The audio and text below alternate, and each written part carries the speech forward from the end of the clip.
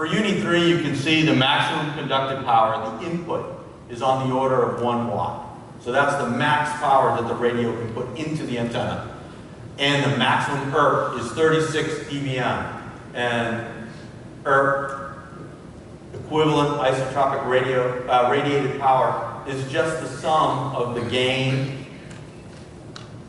and the power in for the, from the radio. So if you have 1 watt in, or 30 dBm, it says the gain of the antenna is only going to be 6 dBi. That's pretty small compared to a macro, but for a small cell, that's sort of typical. Typical small cell is anywhere from 6 to 10 dBi.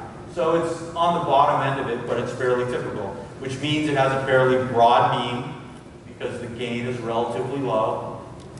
And I'll talk a little bit more about that in a second. And the side lobes are sticking up around it. You don't have great control because, unlike a macro, we have lots of elements, lots of degrees of freedom to control the side lobes. If you're a low gain antenna, instead of having 10 or 20 elements to control that pattern, you're only going to have 1 or 2. You're not, or maybe 3 or 4. You're not going to have a lot of elements.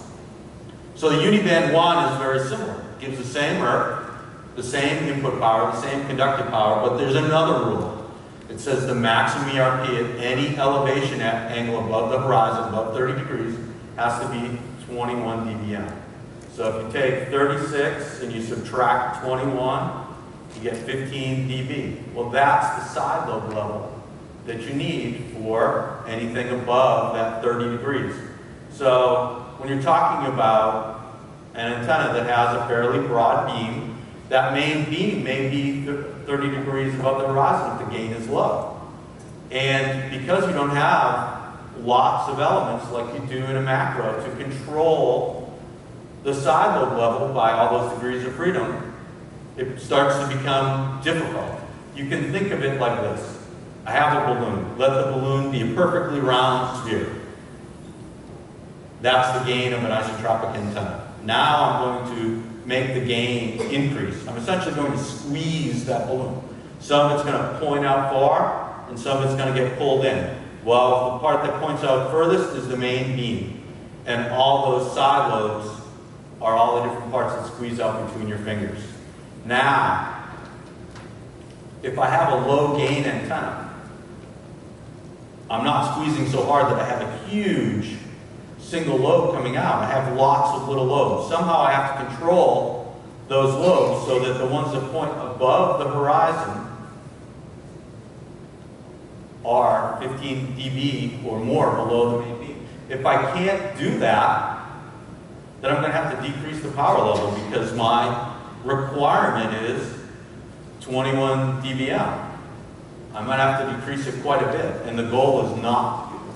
The goal is to be able to put the energy on the ground to the users as you want. So it becomes difficult because there are two competing things here. There's, you want maximum coverage, but you also have to decrease the energy that happens above the horizon. So, future-proofing as well. Besides just being able to fit the 5.8, which is coming soon, you have to be able to fit that 3.5. And what gigahertz, all in the same size package.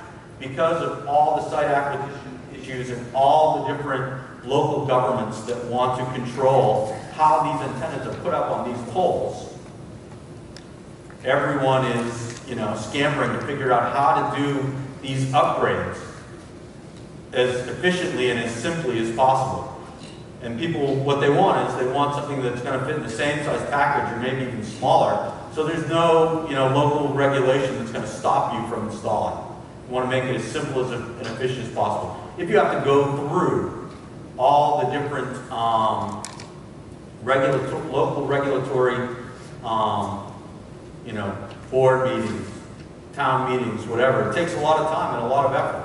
If I can just swap it with something the same size or smaller that can fit all these different new bands in along with what we had already, the old bands, that's great. So, it's just trying to pack as much stuff as you can into a small space, which isn't always easy as well.